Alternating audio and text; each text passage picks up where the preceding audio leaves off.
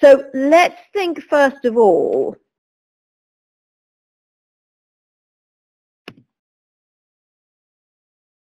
about the effects of acceleration and deceleration. So these pictures are obviously rather extreme, but they say a real truth. So in the top picture, the horse has accelerated out from under the rider, who's thinking, help, leaning back, pulling on the reins, pushing into the stirrup, and thinking her body is saying, whoa, whoa, whoa. But actually, as she's being the water skier to the horse's motorboat, it's rather like if she was on a rug and the rug was on a polished floor, the more she leans back, the more the rug will go out from underneath her. Or if you think of skiing, those of you that have skied, if you're there on your skis thinking, I'd really rather not go down the mountain, and you lean back, the skis go out from underneath you faster. The same thing happens with your horse. And the bottom drawing is the horse has decelerated fast and the rider's toppled forward.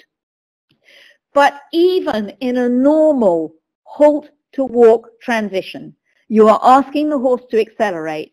And in that asking the horse to accelerate, you may well lean back and cause him to tend to lengthen his underneath, go against the rein, and brace and hollow. An amazing number of riders are caught out in that simple, supposedly, transition from halt to walk. And even in the transition from walk to halt, the rider will sometimes end up tipping forward like she's surprised by the deceleration, maybe even leaning back like the rider in the top photo because she thinks that's going to make the horse halt. So in all up and down transitions, what you're really trying to learn is to keep your balance point, keep yourself vertical, keep yourself organized. And halt to walk, walk to halt are the simplest examples of this.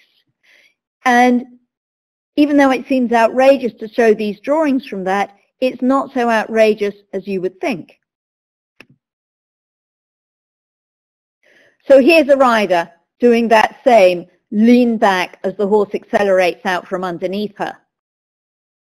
And the picture on the right that shows two people leaning back against each other, joining hands, counterbalancing, is a really good analogy to what's happening in drawing A with the rider and the horse.